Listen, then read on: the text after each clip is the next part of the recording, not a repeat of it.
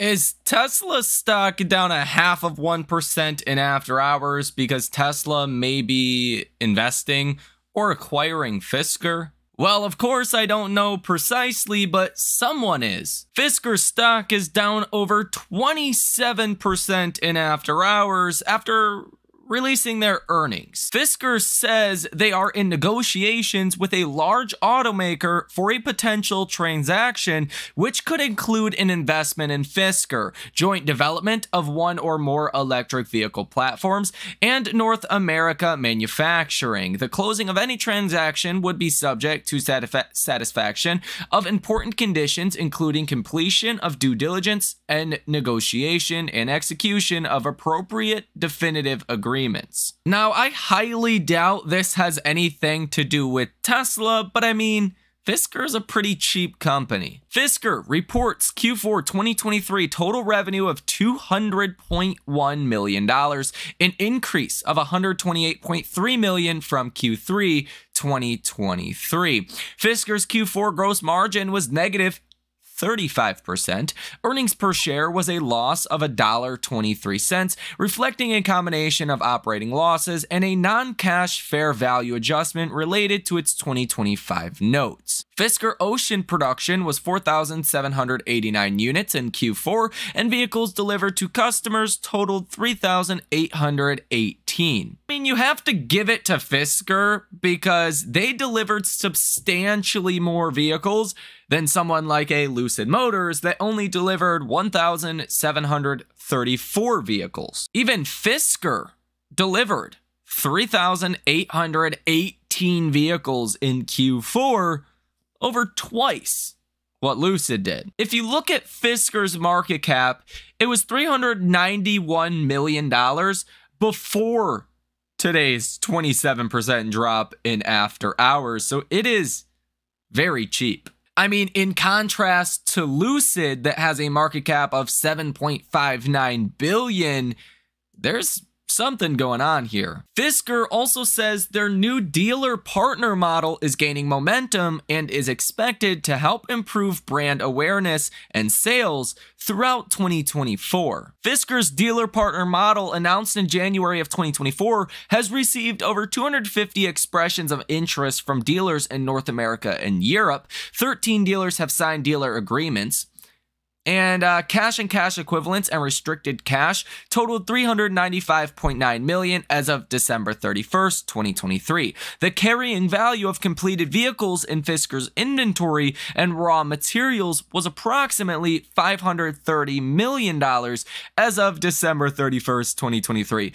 Fisker is priced for absolute bankruptcy. If they have inventory values and raw materials of $530 million, plus rounded up to about $400 million in cash and cash equivalents, you're looking at $930 million of inventory and cash.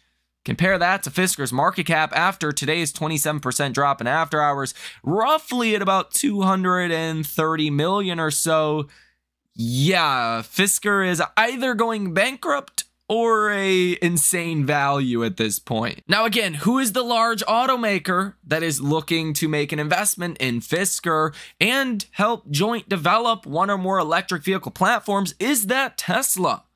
Well, I don't know, but the valuation is definitely cheap, to say the very least. A whole hell of a lot cheaper than Lucid. Nonetheless, whether it is Tesla or not, Tesla is down about 0.6% in after hours, and basically all of your other EV stocks are as well. Or maybe Tesla stock is down 0.64% here in after hours because Dell soars 20% after beating earnings expectations and cites rising demand for AI servers. Dell came in with revenue of $22.32 billion versus $22.16 billion that was expected. Earnings per share came in at $2.20 versus $1.73. The company's Client Solutions Group reported $11.7 billion for the quarter, down 12% year over year. They say, quote, our strong AI optimized server momentum continues, with orders increasing nearly 40% sequentially. That means quarter over quarter, and backlog nearly doubling, exiting our fiscal year at 2.9 billion. See, for whatever reason, the markets, they don't recognize the AI potential that Tesla has. Let's be honest. If you are, I don't want to say a skilled investor, but if you're a logical investor, you look at AI hopefully like this. What company is providing real world use case AI that is going to benefit people's lives? I explained this in a video about 2 weeks ago. Wealth is created by helping people on a small scale or a large scale. If you help or better someone's life or make something easier for someone, well, you'll be rewarded for that. If you do that for a lot of people, that's a recipe to become a multi-billionaire. Anyone that is very successful has done something well or helped someone's life on a large scale. Even when you think about, Warren Buffett, he's created a lot of value for a lot of different people, created a lot of money for lots of people. He is rewarded handsomely. Elon Musk, same is true. Mark Zuckerberg, Bill Gates, anyone rich you can think of, they solved a problem. Amazon, well, you don't even have to leave your house. You get packages the next day.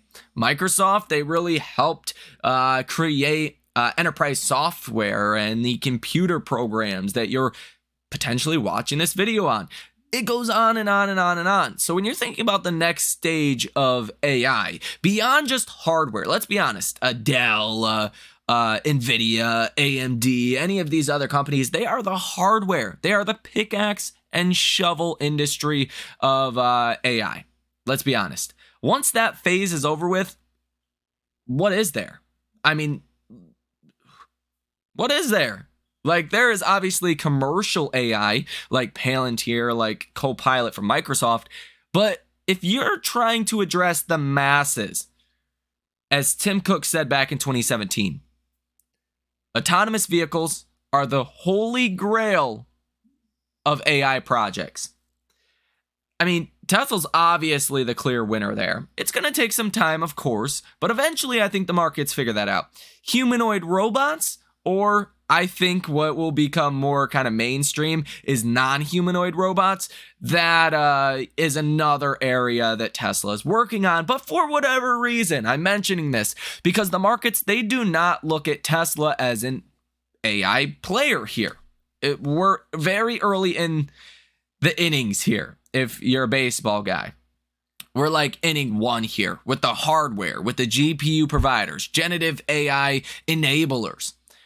Next round is going to be something different, and the round after that. But what's happening right now is every time there's another company that gets a touch of the AI hopium or hype, whatever you want to call it, Tesla stock seems to sell off because Tesla is one of, I guess, the few companies that is a huge market cap player, $600 billion market cap, that is not deemed AI. If you look at any of these other stocks out there that are mega cap, companies, they are either big pharmaceutical names like Eli Lilly that and Novo Nordisk that are solving obesity with Ozempic and related drugs. There's quite a bit of hype in that area alone.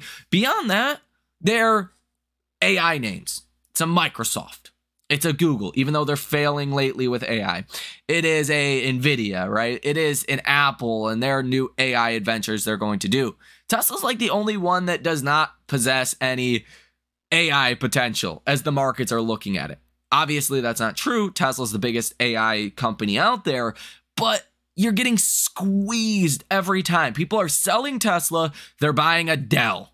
They're buying an NVIDIA, an AMD, a Microsoft, because they're looking at Tesla and they're saying, hey, EVs are failing, demand is failing, and it's going to be a rough 2024 and there's no AI here. I really like you ought to slap your financial advisor if they tell you Tesla is not AI. Seriously, just walk in there, there's back and forth, because I mean, that's insane.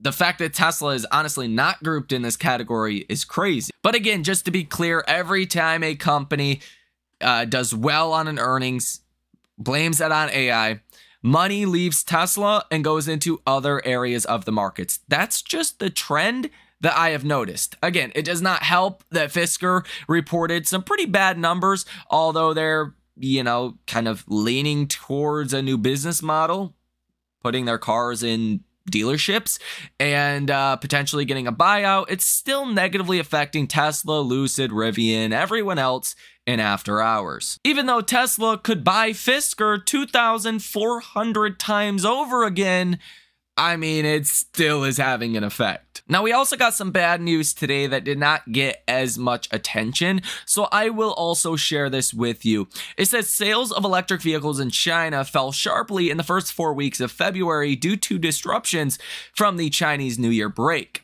CNEVPost.com reported on Wednesday. So this was news from yesterday and today. It says from February 1st to the 25th, retail sales of passenger electric cars totaled 283,000, down 22% from a year ago and down 44% versus last month. So that was a sharp drop. And it says last month, auto and battery giant BYD reported a sharp sequential drop in January EV deliveries. Its upstart peers, Li Auto, NIO, and XPeng also saw month-over-month sales declines.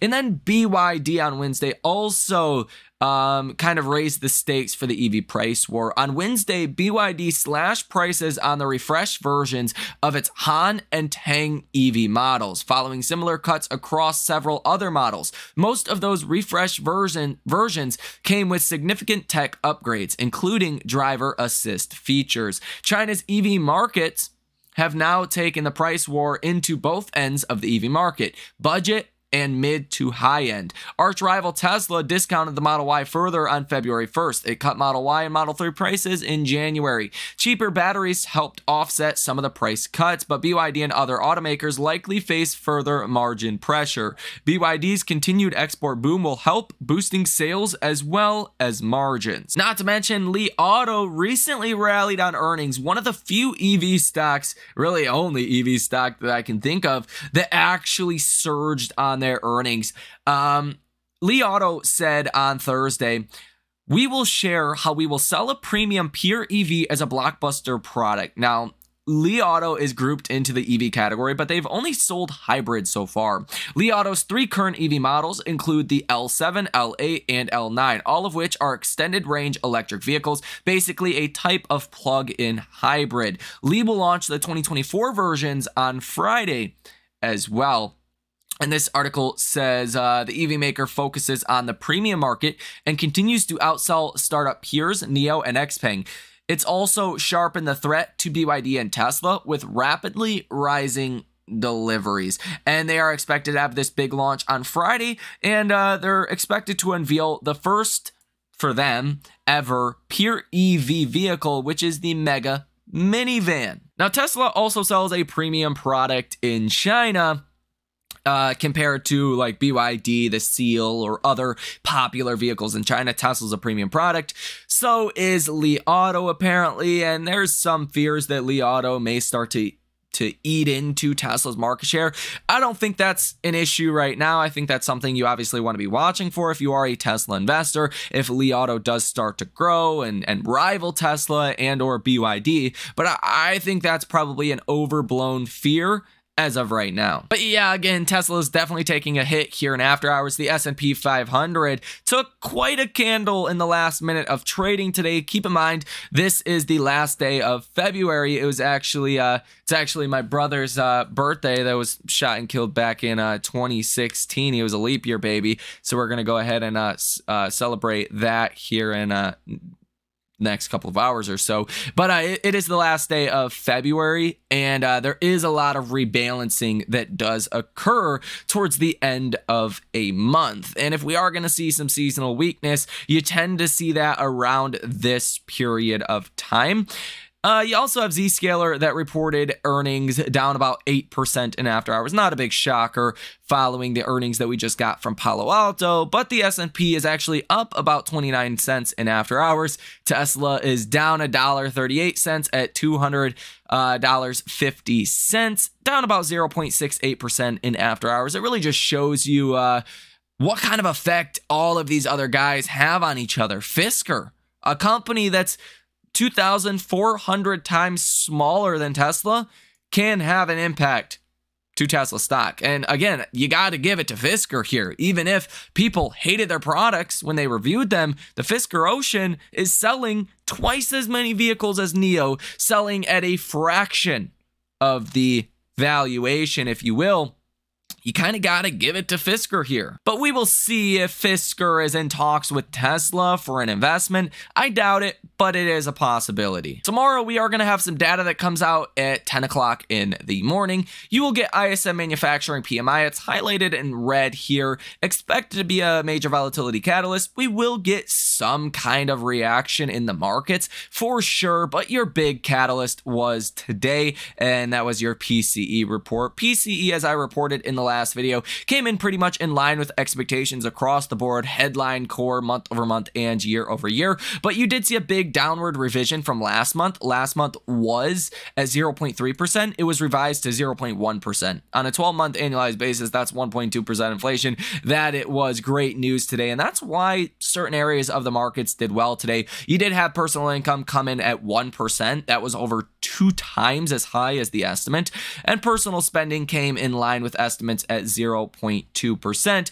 Now, tomorrow's ISM manufacturing PMI is expected to rise a little bit from 49.1 to 49.5, but again, I really don't think you're going to get a huge move based on that. If you were going to get a big move this week, it was based on the PCE report that came out this morning. Lots of finalized data from the Michigan Consumer Sentiment Survey and ISM manufacturing new orders and ISM manufacturing prices. The prices component of ISM manufacturing tomorrow could be the most important part. If that falls, obviously, that's good for inflationary pressures. If that rises, that's obviously bad for inflationary pressures. Tomorrow, you're also going to get 5 Fed speakers, Fed Logan, Fed Waller, Fed Bostic, from 10:15 to 12:15, so that 2-hour period, 3 Fed speakers. Fed Daily will speak at 1:30 p.m. and Fed Kugler will speak at 3:30 p.m. Again, it is also important to remember, specifically with Tesla, if we can close tomorrow above $200 per share, that's going to be great news, fantastic news, because there is a lot of option activity that is around that $200 call. Now, with that being said, the market makers are highly incentivized to keep Tesla stock under $200 per share, because that means they don't have to buy any shares of Tesla. They can just let the options expire worthless, and that's probably another reason why Tesla stock is down about 1% today. And again, Fisker. Now, just to give credit to Fisker, their situation's not great. They missed on EPS big. Some of that was due to the 2025 liens and notes that they have out there. But you still got to give it to Fisker. At least they are selling vehicles, even if we got a lot of reviews that said they were not the greatest. I think for a heavily speculative risk to reward stock out there, Fisker's not bad. The valuation's definitely a lot better than Lucid or some of your other stocks out there. And we'll see who ultimately is looking to take a stake in Fisker. It is a very cheap valuation. And honestly, I wouldn't even be too terribly disappointed if Tesla did indeed take a stake in Fisker, just given it's basically pennies compared to the cash pile that Tesla has. Hell, Tesla could buy the entire company for 1% of the cash that they have. Just to kind of put that into a little bit of perspective. I do also want to take a brief moment to warn you guys here about the AI kind of run-up that we continue to see today. ARM was up over 5%. They have a lockup period on March 12th, where SoftBank owns 90% of ARM shares outstanding. That is insane. So just to put this into perspective, on March 12th, ARM could sell the float of ARM by like 9x over again. So essentially, you could get 90% diluted.